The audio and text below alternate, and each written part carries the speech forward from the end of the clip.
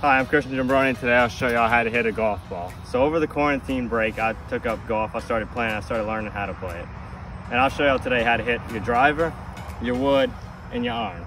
So the first thing you need to do, you gotta take your gloves and you gotta put it on. What this does essentially is it keeps your hand from slipping a little bit, but it's mainly to protect your hand. In your swing, you could tear the skin. So then what you wanna do is you wanna take your tee, tee it up. Then you want to take your ball up, and then ooh. Now next we go with the wood. The wood, you can either hit it off the deck or off a tee. Today I'll hit it off the deck for y'all, which basically means hitting it off straight grass. Same technique basically. Just crush it out of here. And now finally we get to the irons. Now there's quite a few irons, but today I'll show you how to hit the 7-iron.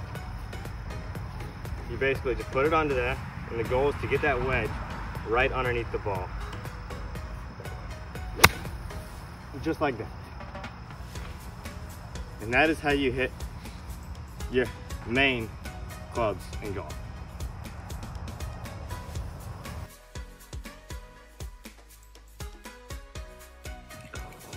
Hi, I'm Ethan Dupre. I'm going to be showing you how you do that. Okay, this is a guitar. I'm going to be showing you how you use the guitar, like the very basics, because it's complex. Okay, so first, main thing about a guitar, they have 6 strings. There's 4 that are golden and 2 that look silver. It goes from the thickest to the thinnest. Okay, they're all tuned to their own individual notes, except for the bottom and the top. They're tuned an octave. There's 2 octaves in between them. You set what note they are by using the tuning pegs, which you can make them higher or lower on each individual string. Okay. And basically, so you don't just have to play you only have 6 notes, but like you see the space in between these 2 little metal parts, press that down and it changes the note. So this is me pressing it down, pressing it, me letting it go, and it's just what the string is normally tuned to. So basically you can use the strings to press them down, and you can make things called chords, which is what most songs are composed of. So like this is one chord, boom, already sounds like a song. Okay, now that's me pressing down 3 strings right here, 1, 2, and 3.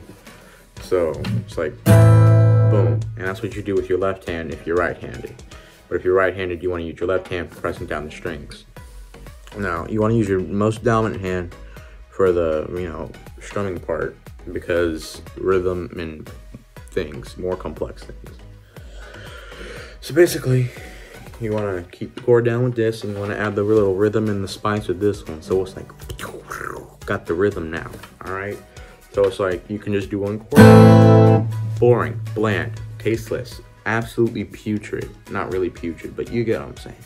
But like, or you can get the rhythm and go like this.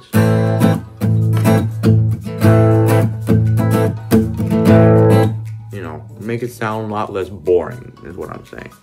Like, you don't have to use a pick and you don't have to strum. But like, let's say I use that same exact chord, but I only use my fingers.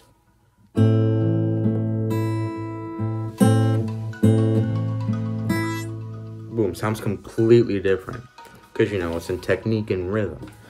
But that's for a later date. But you don't have to play chords either. You can just single one note. So like something like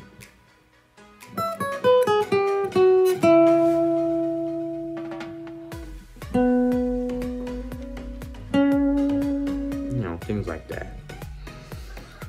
So that's mostly the basics. Yeah, that's how you do that. And you put songs together using the chords.